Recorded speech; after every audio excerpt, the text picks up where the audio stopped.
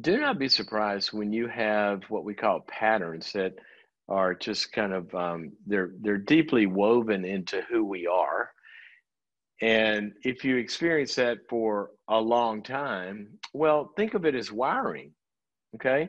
So it's not like you're failing over and over and over and over again. It's like you were wired in a certain way where you live out an internal program, and that's kind of how you're wired to do until it changes.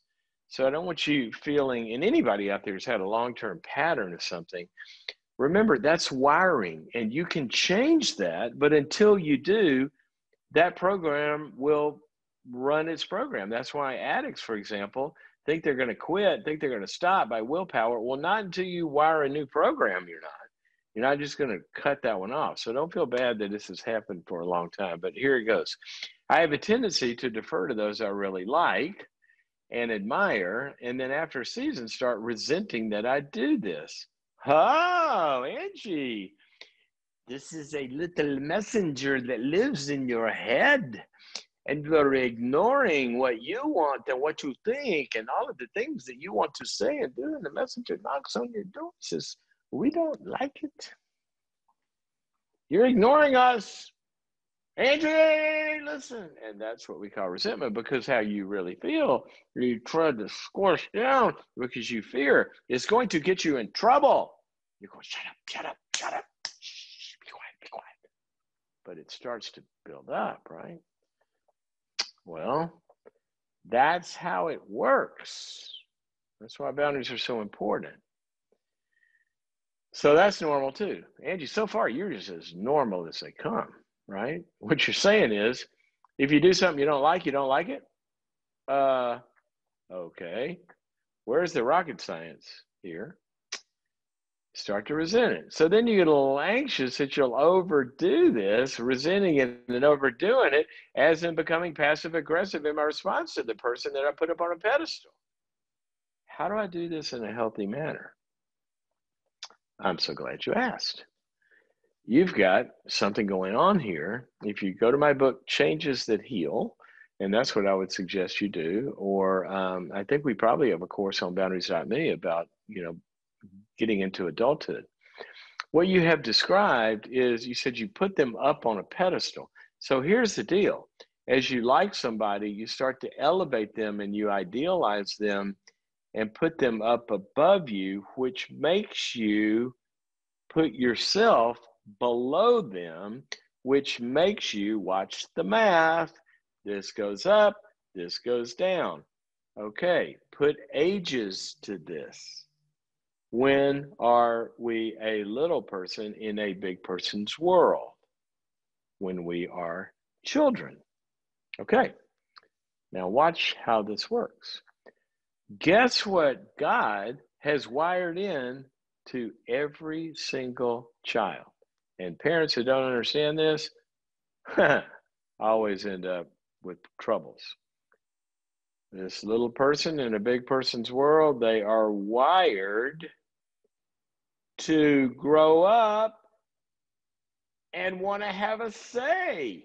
They want to have an opinion. They want to say, I'm not going to do what you want me to do. I'm going out tonight. I'm going to drive the car. I'm going to put a ring to my nose. I'm going to paint my hair purple. So you've got this kind of like adolescent overthrow of the government here. Why? To get to equal standing so that you can say to, quote, mom or dad or whoever you put up on the pedestal, well, I know you like this, but I like this. And I'm different than you. You have this opinion. I have this opinion. No, I don't think I want to do that, but you can do that. That's good for you. And we are equal adults, right? And there's nothing to resent because you're not giving in to the parental control that you yourself created. Now, what this says is that there's maybe some kind of unfinished adolescent passage, which means that maybe, I don't know you, so I'm theorizing here, but this is what you see a lot of times, that some authority figures in your life, could have been parents, could have been teachers, could have been nuns or, church people, or we hear this from a lot of authority figures, that might have been feeling a little heavy-handed to you, or couldn't stand to be pushed back against, or maybe you didn't develop some of the feeling of your own self-confidence, so you tend to idealize and put people up and think they're all good and better than they really are. But all that's doing is inviting you to grow. It's inviting you to go through that adolescent passage and rebel against the people that you've elected. Think about that. So remember, this whole problem starts from the idealization by putting them above you. So here's what I want you to do.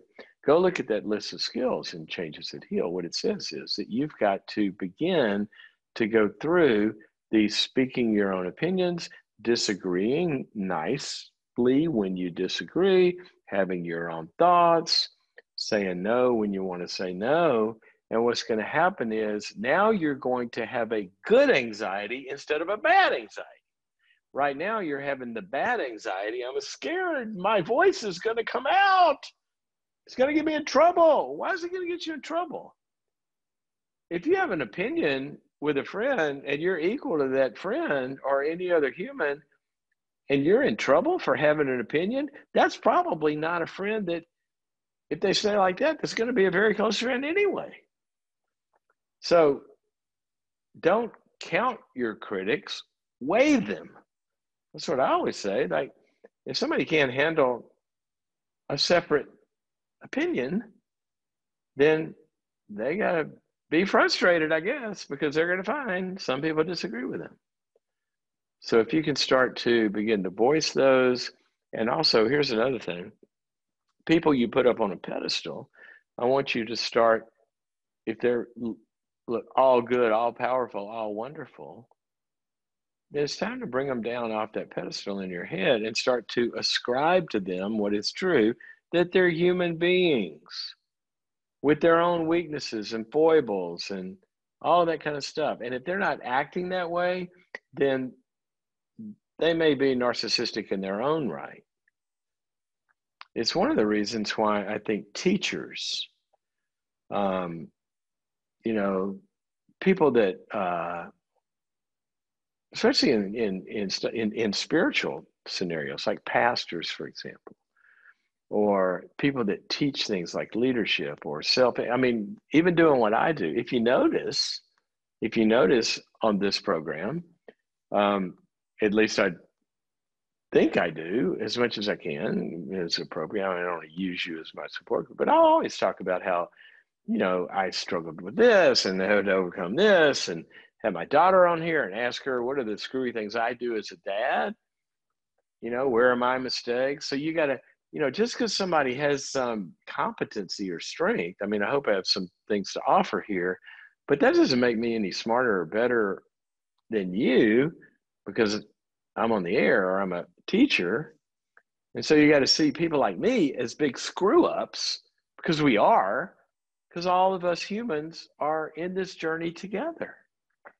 So none of us is better than anybody else, but there are some people that want to place themselves up and appear to be better. And you need to laugh at that. When somebody's trying to look cool, that really makes them look stupid, right? Because why are they so afraid? So if you can look at it that way, then you're going to start showing up, and then you're not going to be passive aggressive. You're going to be aggressive in the good sense of the word. Aggressive just means energy, right? You're going to show up with the energy of who you are.